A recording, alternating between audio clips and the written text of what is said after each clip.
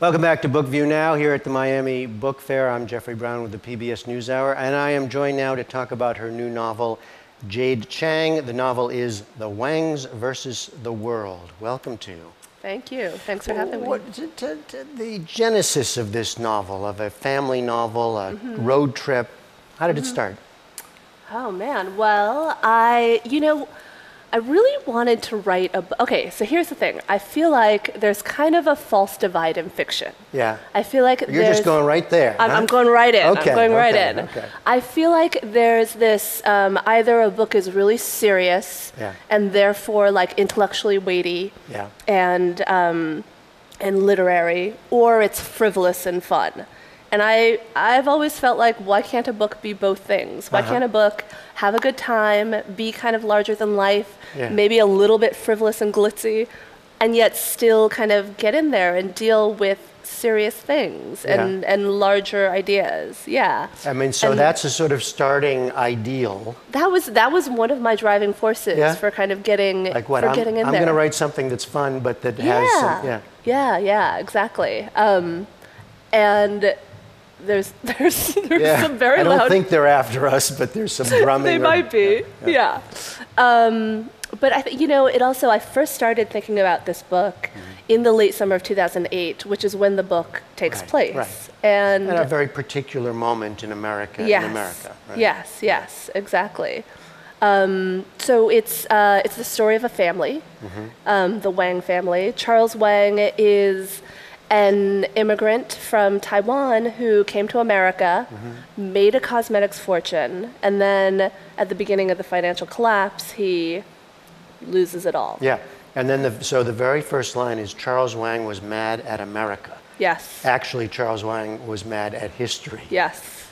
So this is, I mean, I get what you're saying because it's kind of a funny line, but it also is weighty. Yeah.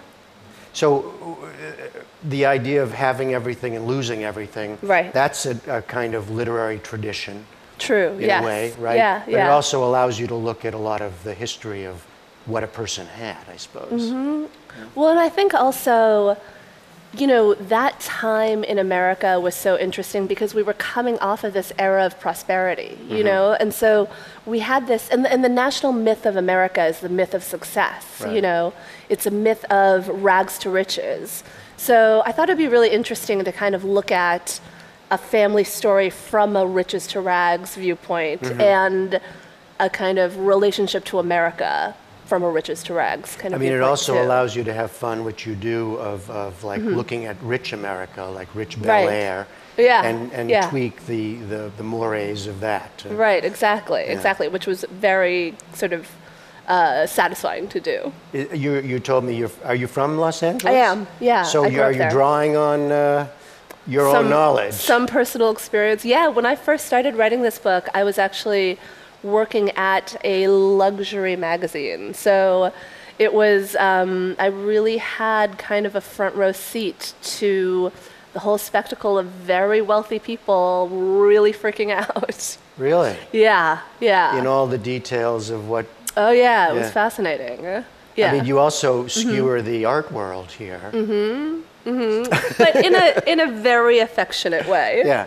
Yes. But I mean, these are things you knew a lot about. As a journalist, I was reporting on these things, and then I also just personally, I have a lot of friends who are artists.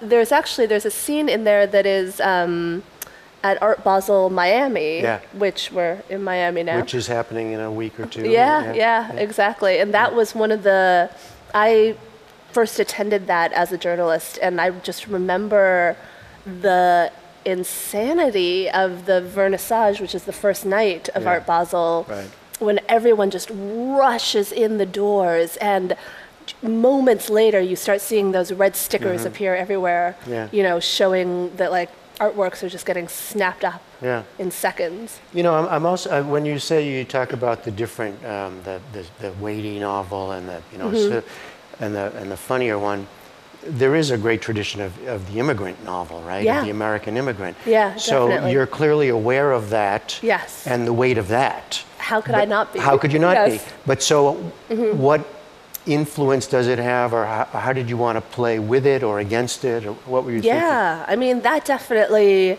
in terms of driving forces for this book, that was definitely another thing. I mean, I really wanted to write an immigrant novel that was kind of rebellion against the traditional immigrant novel. What does that mean? In that this isn't about immigrants who see themselves as outsiders. It's not about immigrants who are just struggling to fit in.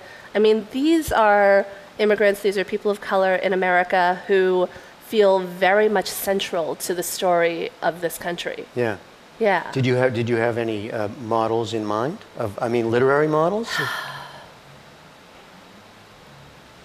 Not really. I mean, it is, and I don't think it's because there aren't immigrants who want to tell these stories. I think it's because we just haven't seen them published. I mean, the Asian American experience is interesting in itself because it's less portrayed until sort of recently. I was just before we started, I was telling you I was with Eddie Wang, right? Yeah, yeah. So we were talking about fresh off the boat, and there was a sense of telling a story that he felt hadn't been told in a way. Yeah. So you feel that? Yeah, absolutely. And I feel that about his book too. And I also really think that the success of Fresh Off the Boat was very helpful for the publication of my book. In what ways has that experience been different from other immigrant stories? The Asian? Yeah, yeah. I mean, I think it's really hard to characterize any immigrant story as a kind of block story. I think that for me, the point of writing at all is to show that there are so many different kinds of stories. Yeah.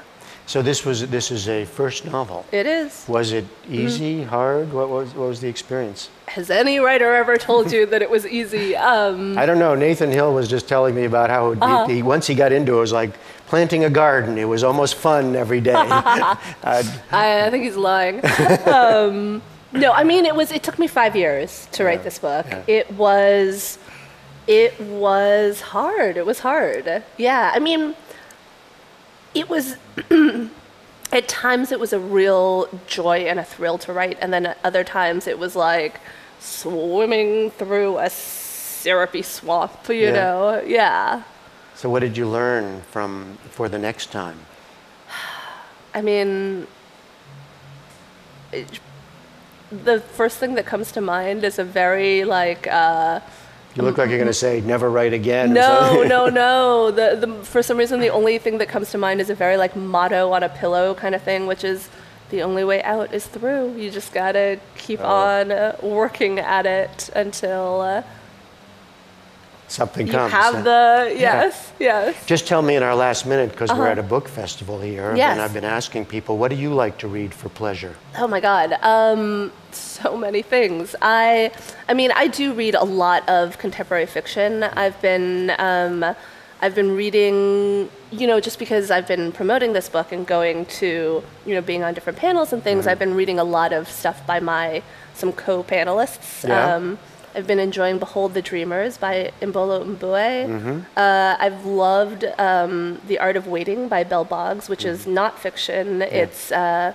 It's nonfiction, but it's really beautiful. It brings in a lot of sort of science and personal experience, which I love.